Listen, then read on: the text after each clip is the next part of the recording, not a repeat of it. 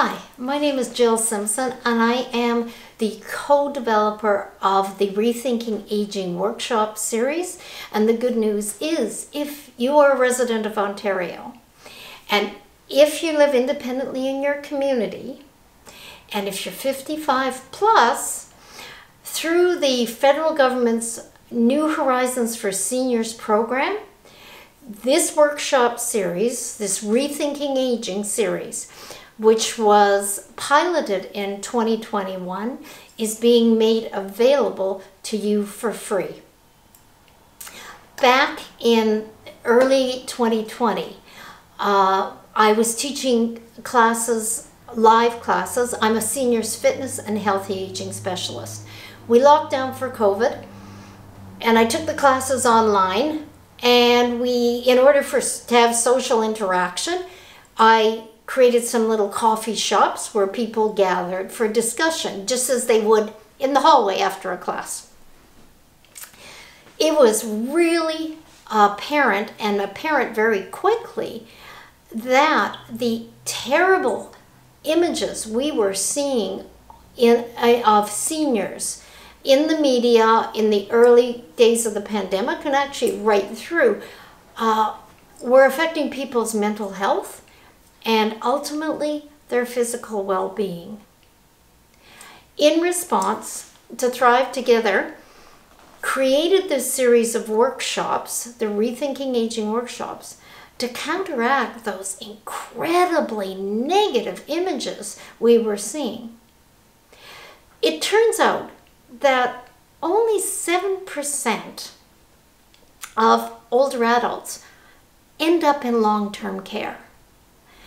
But when I talk to people in my classes and in the coffee shops, people were under the assumption, I'd say 90% of them were under the assumption that that was an inevitability, that aging was this period of decline and loss. And that's just not the case.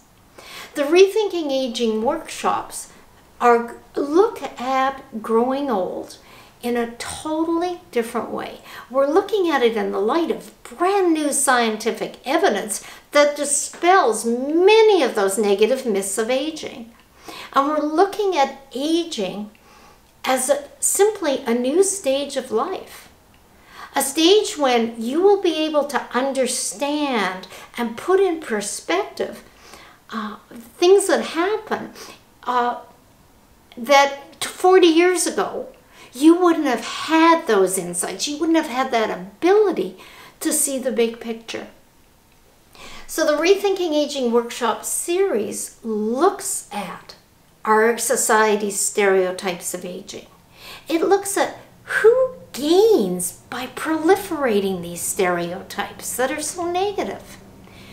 We're going to look at aging in cultures around the world where they do it totally differently, to glean valuable lessons that we can apply to our own lives. And ultimately, we're going to answer the question, what does it mean to live, to age, and to die well?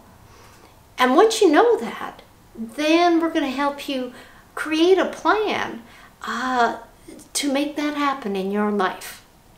And I'm hoping at the end of this 6-week series, and at the end of discussion with people right across the province about aging, that you will never, ever look at aging in the same way. I do hope you'll join us and join others from right across Ontario in a series of discussions and exercises in the Rethinking Aging Workshops that are so much needed right now in our culture. Thank you. I hope to see you there.